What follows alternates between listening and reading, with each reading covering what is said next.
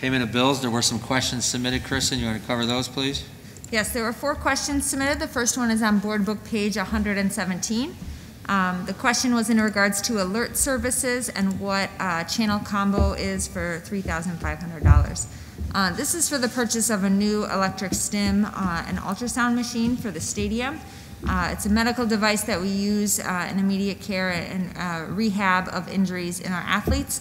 The existing one stopped working, so we do need to purchase another one. But we were able to accommodate this out of the existing budget.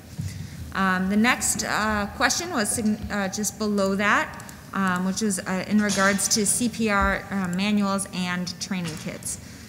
So we did purchase 390 CPR manuals and only 39 training kits because they come in sets of 10. Okay. And then also in talking to Bill Fry today, all students will still be certified in first aid this year and provisionally certified in CPR, and then they have an option next year to follow up with Mr. Fry to solidify that certification in CPR.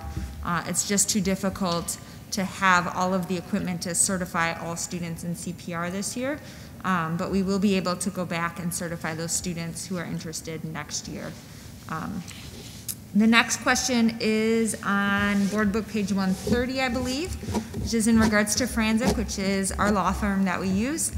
There's a total of $4,260 in expenses this month, and about 40% of that is related to COVID issues. And then lastly, there was a question throughout the bills in regards to special education tuition.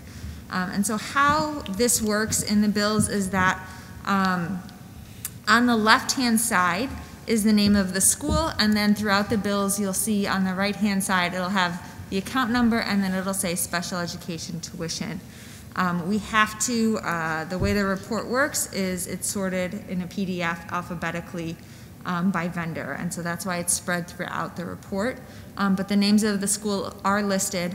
They're just on the left-hand side of the report. And those were all of the questions that were submitted.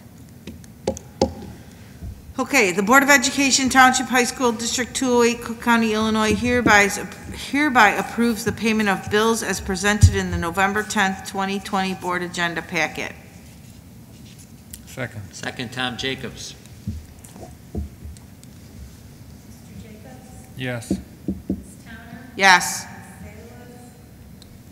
Yes. Yes. Yes.